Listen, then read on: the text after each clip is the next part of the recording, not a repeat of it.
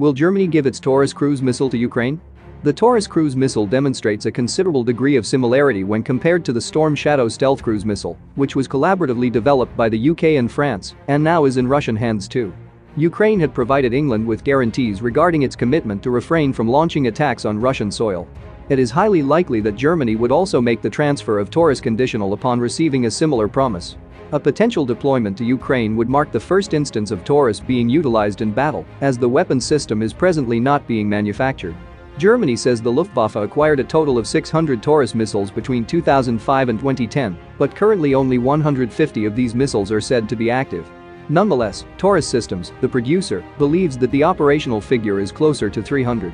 The missile features a robust American Textron P-8300-15 turbofan engine, which gives it speed from 460 to 690 miles per hour, covering distances of up to 310 miles following its launch from an aircraft.